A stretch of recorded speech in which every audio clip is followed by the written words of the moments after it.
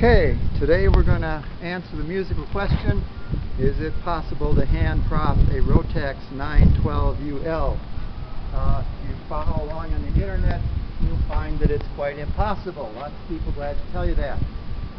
That hasn't been my experience, so let's give it a shot.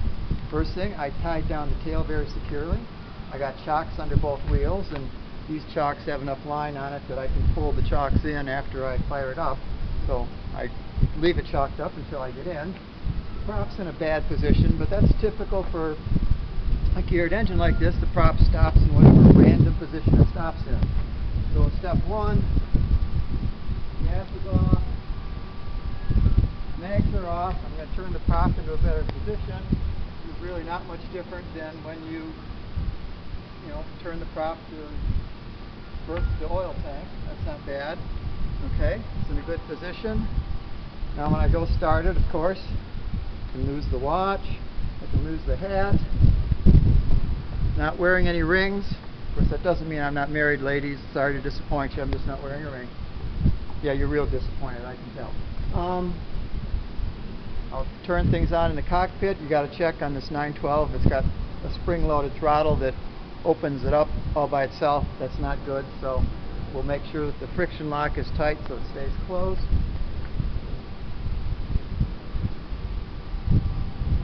Throttle's closed. Choke is on. Gas is on. Mags are on. Now, I think the fuel pump is checking. Okay. Throttle's closed. That's tight. Fuel's on. Mags are on. Should be hot. We'll see what happens. Now when I grab the prop, I don't want to grab it like this, because if it kicks, then that's my hand, right?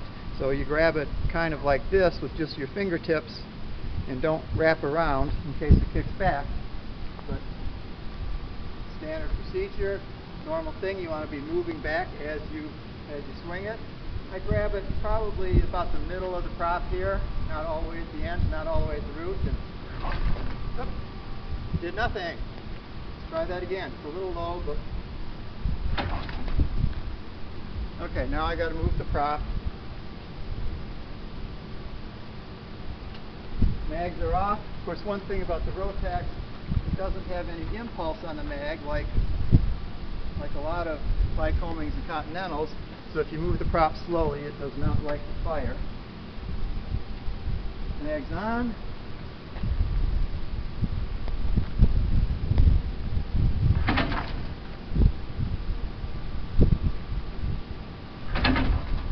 Oh, it's being stubborn today. It hasn't started in a couple of weeks.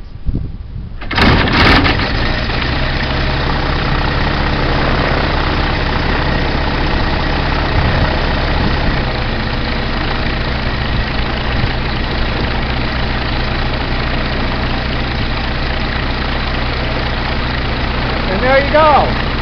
Seems to me that it's running.